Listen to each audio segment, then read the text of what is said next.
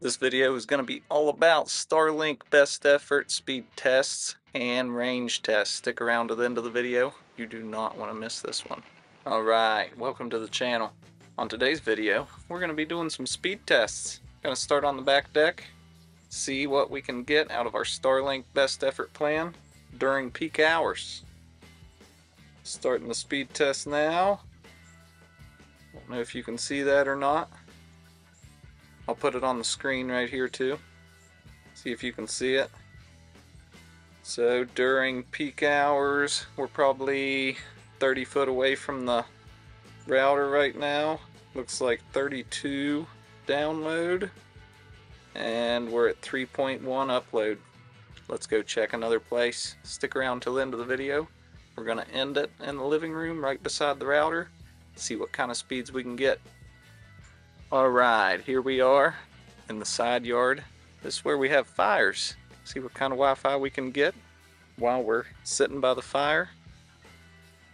During peak hours also. And now we are probably 60 foot away from the router inside. Looks like 26 megabytes per second download right here. And let it finish the upload test. We are at 8.4 upload. Let's go check out the inside the house. Alright, we're now in the living room.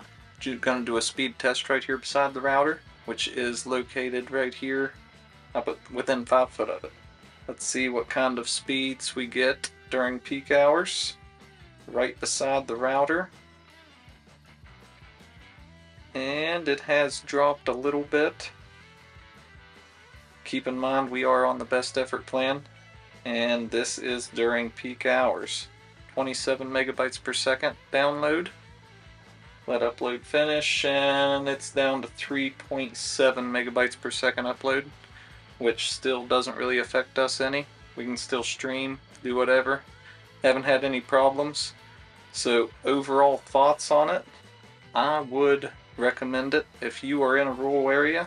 You don't have any other options, or the other options you have are super slow like what we came from.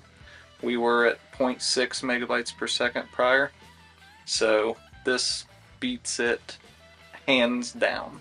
So if you're in an area, don't have any other options, highly recommend Starlink.